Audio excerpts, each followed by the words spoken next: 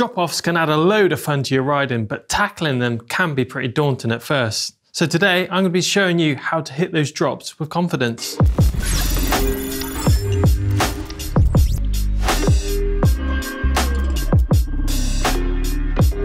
When I first come to a drop that I've not ridden before, I like to stick my bike at the side of the trail and have a quick visual inspection of the drop itself before I commit to riding it.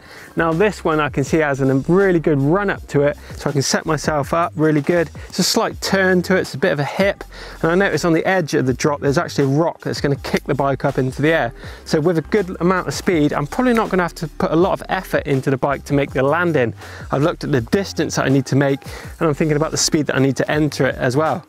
And then looking at the landing, I can see the landing's pretty wide, it tunnels down at the end. On the right hand side there's a big rut, and on the left hand side it's a nice smoother landing. So I know when I come into this I need to aim to that left hand side of the landing, and looking further down the trail I can actually see there's quite a sizable jump. So I know if I case this drop then I'm probably not going to have enough speed to clear that jump. So if this doesn't work, it's all about piecing that next bit of trail together in the puzzle and making sure it's all going to work from the landing of this drop. Then I've got that all into account, I'm going to head up the trail, roll into this, and hopefully send it nicely into that landing.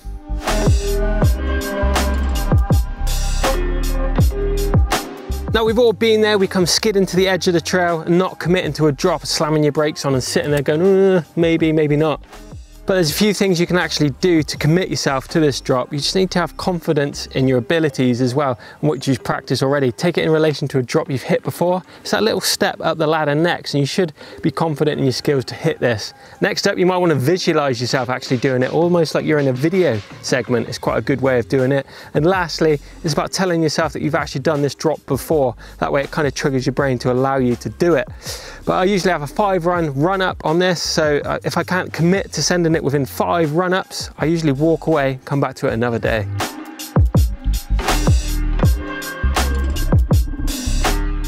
Right, I want to talk a little bit about squash and pop. Now we're not talking about drinks, we're talking about an invaluable technique that can add a little bit of pop to your drops, or squash where it comes into effect if you're coming in too fast. It means you can squash the bike down into the landing.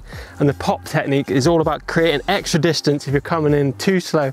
Last minute you can perform a big bunny hop and gain those few more inches or feet to get into the landing.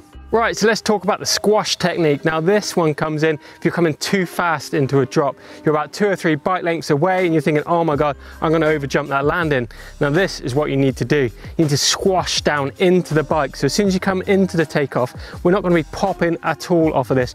We're gonna be getting our weight down nice and low into the bike and trying to make the trajectory between the takeoff and that landing as low as possible. So you almost need to squash and skim off that takeoff. If you were to pull up, you're gonna go far, you're probably gonna land flat. So get down nice and low and make that point between A and B, the top of the landing, as short as possible and the least trajectory possible.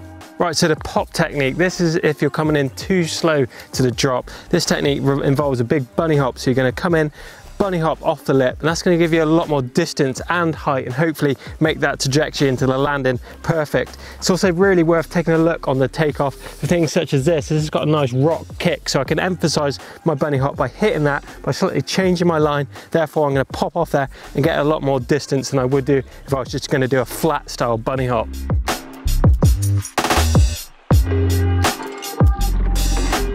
So what speed do you actually need to attack that drop at? Well, that's going to vary, of course, from the size of the drop and how far distance out the landing is for that.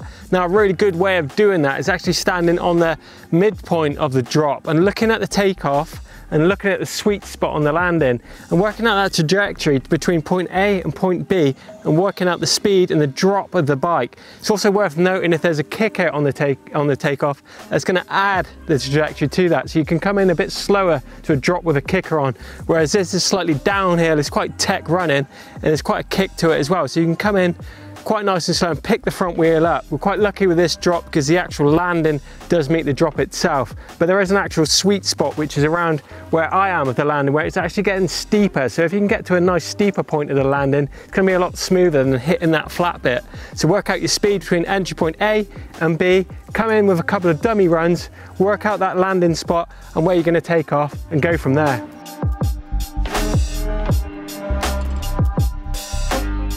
Right, so the over jump, this is one of the nastiest things that can happen when you hit a drop. It's basically you've come in with way too much speed and you've over jumped the landing, meaning you're gonna land to flat. Now there's a few ways you can deal with this. The way I like to deal with it is to get the front wheel high, almost like sailing through the air, kind of like in the wheelie position, and then upon landing you put the back wheel down first and you're dissipating all that energy through the back wheel, then let the front wheel touch down to again dissipate even more energy.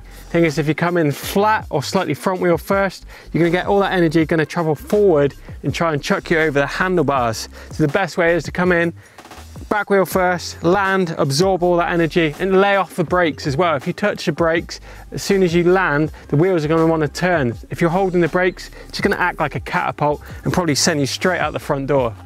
So there you go, I really hope you've enjoyed today's video, all about my personal tips on how to drop off and drop off techniques. But if you've got anything you want to add, don't forget to get involved and drop us some in the comments box below. But if you want to stick around and check out another video, check out drop off mistakes, that one's playing over here. Don't forget to give us a thumbs up if you enjoyed it, smash the globe to subscribe to eMBN, and whilst you're there, hit that notification bell to receive a notification every time we do an upload to make sure you're not missing out. Cheers!